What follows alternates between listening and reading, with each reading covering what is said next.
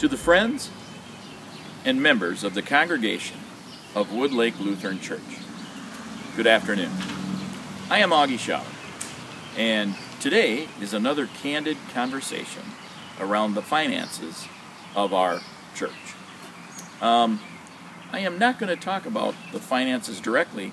I'm actually going to have a little conversation around remembrance, because as many of you may know, I filmed these the day before on Monday so that they can be presented on Tuesday. So today is Monday, Memorial Day, 2020. And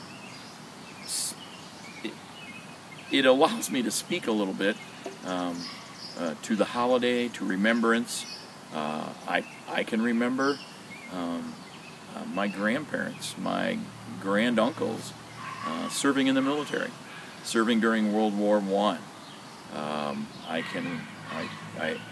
Parents that would serve in World War II or the Korean conflict. Contemporaries for myself, brothers and sisters, or even we had high school members who in the 70s served in our military. They were all fortunate to serve, and many of them come back, but some did not. And it always brings to mind John 15:13. Greater love has no one than this, that one lay down his life for his friends. Because the service even continues. Our own children, our own nieces and nephews, if you will, the issues in Panama, Afghanistan, the Mideast. These are all areas that individuals had a chance to serve. They made a profound choice to stand on the wall and protect each and every one of us. And it is today that we remember that. It is today that we honor and reflect on that. Psalms 46:1. God is our refuge and strength, a very present help in trouble. There's another Psalm, 34:18. The Lord is near to the brokenhearted and saves those who are crushed in spirit.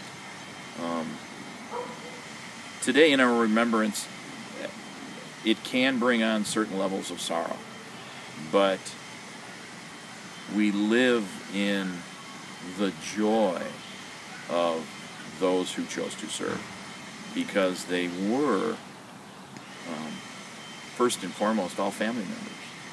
They were our children. They were our parents. They were our grandparents.